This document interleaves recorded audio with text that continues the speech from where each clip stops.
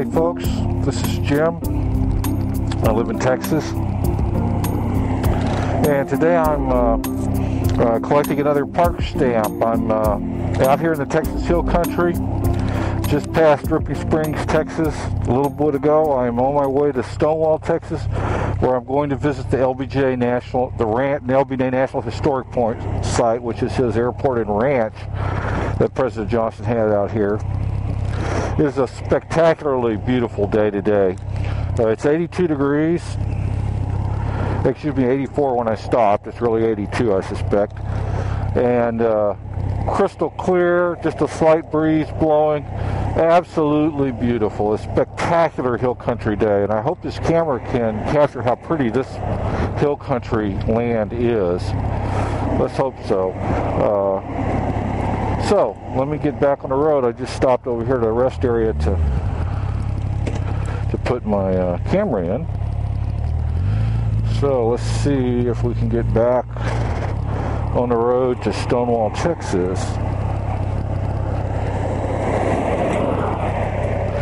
The only drawback is everybody and his brother's out here today, because it is such a nice day.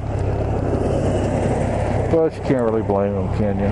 Okay, here we go. Can I go now? Yes.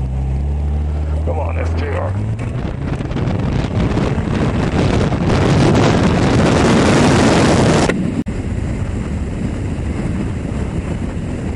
Isn't this pretty? Isn't this just gorgeous?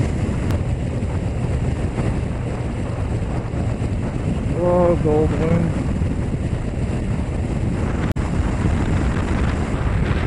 Okay,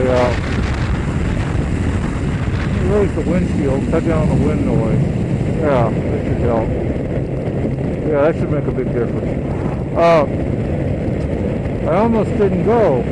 I had errands, I slept late, I had some errands to run. By the time I got to where I could think about going, it was already past noon.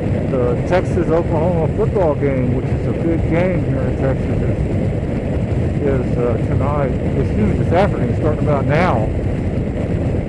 And so I wasn't sure that I even, I want to go to all the trouble of rolling the bike out and getting it all configured for a park trip. And then I said, no, it's a perfect day. You'd kill yourself if you just sit there and watch TV, even if it is a good football game.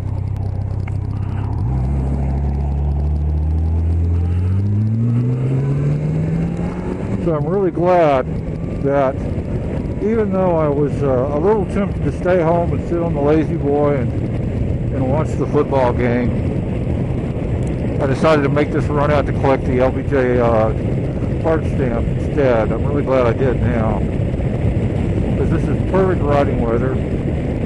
The only concession I made is because I got such a late start, I kind of decided to go on the main roads rather than there's a back road route that's a lot more, probably much less crowded and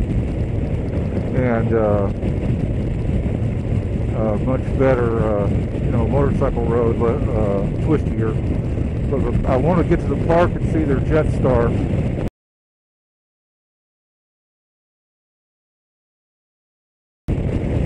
President Johnson had an airplane called the Jet Star. He would, which was one of the very first, really the first business jet. It was made for the Air Force. Had a 4-engine business jet, pretty good size as business jets go.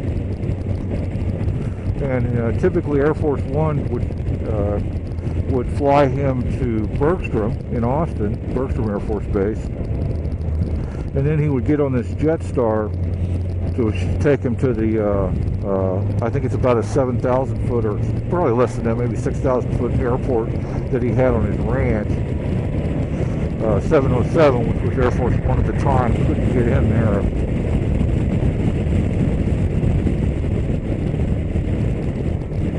I had a ROTC instructor who was a T-29 pilot.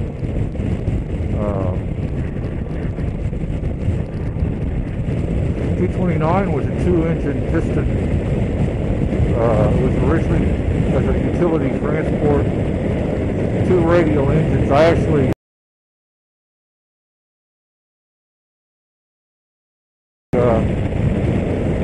flew 8 missions in the T-29. I was the last nav class that flew the T-29, but my ROTC instructor wouldn't fly the president of the T-29, but the reporters and staff and stuff, he was ferrying back and forth. He told us between Bergstrom and the ranch out there.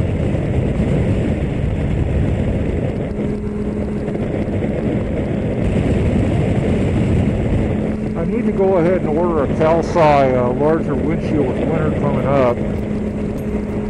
Get one that's 2 inches taller and 2 inches wider. It'll be better for the winter, wider for moto vlog.